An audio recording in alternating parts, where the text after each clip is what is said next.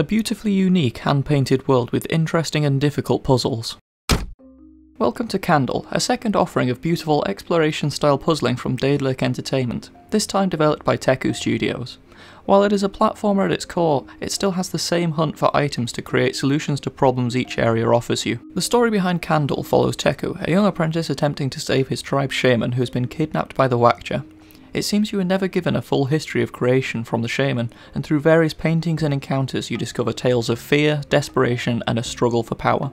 I think the reason behind choosing a game like this to review is clear. It looks fantastic. The amount of detail that's gone into every scene is amazing. It's difficult to take it all in, but it's not just the images which are great, it's the little animations for the creatures that make it even better. The entire world just feels alive, from little bugs hovering around to the monkeys swinging around in the trees. Every flower and creature is designed to be recognisable in some way, but still has a very unique, almost alien quality to it. Each of the tribe members looks like a root vegetable, but is characterised by a unique mask, which is a nice touch, and you meet all kinds of strange characters along the way, like the obsessive collector who just seems to appear wherever you go, and the isolated blacksmith hidden away in the treetops mindlessly hitting things with a hammer because his furnace is broken. It's a lovely example of world building, and it's carried across entirely through imagery. Even the dialogue in the game is done through cute little animation scenes which tell you what happened, what the person is looking for, or where you might find what you're looking for. It would have been nice to have known that I could skip them before I had finished the entire game, as some of them can drag on a little bit, especially if you're rewatching it for one specific detail which you missed first time around. However, that isn't the only way in which the story is told, as there is also a narrator, entirely voiced by Terry Wilton, who also narrated the Tryon games.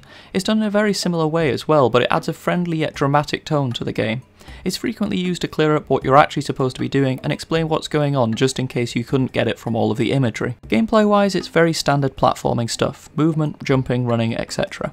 But there's also a lot of little details which is worth keeping in mind, like when you're near enemies you'll automatically creep, and if you do other movements it could disturb them, and if they're near a drop you can sneak up and push them off. These are all easily forgotten when you've picked up 5 items and you're trying to work out where to use each one, and you also have to combine it with all the various interactions that you get with the candle itself. The candle is used obviously for lighting dark areas, but also for activating things like teleporters, triggering traps, and general arson in some instances.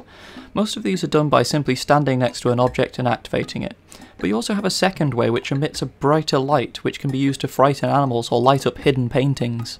So initially I had a lot of problems with Candle. I was finding it awkward to stumble my way through the puzzles, and there is no hint mechanism to guide you along your way aside from talking to the various characters in the environment. But every time I found the solution it was incredibly obvious. I think I was trying to be too smart and overcomplicating things. But once I'd got about halfway through the game I was used to all of the mechanics and things just started to click. I could see where each of the components went, and once you know that you can set about working out what order they need to be done in. The primary reason for not being able to solve some of the puzzles initially was that I didn't realise I could access another area, therefore limiting my items and meaning I couldn't progress.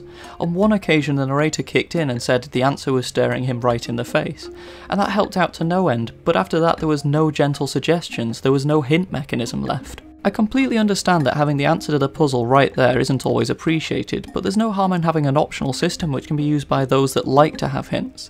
This was seen in Silence, which was released practically at the same time by the same publisher. When all's said and done, Candle is a wonderful game which you really need to play in order to get a full appreciation of the world they've created. It has little stumbles here and there in terms of its mechanics, such as the jump sometimes being a bit unresponsive and the solution to the puzzles being a little obscure, but nothing which truly breaks the game. I'll be completely honest, I did have a little helping hand in 2 or 3 places from an online guide, but the way in which the guide was created also indicates that they struggled in finding the answer from time to time as well.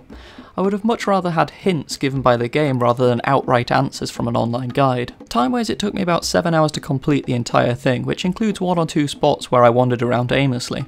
It doesn't have too much in terms of replayability. I didn't notice any choices that need to be made, but there are some achievements to go back through for should you want to. I really enjoyed my playthrough of Candle. It's nice to see a game every now and then which has a truly independent feel to it, and I don't mean that in a derogatory way.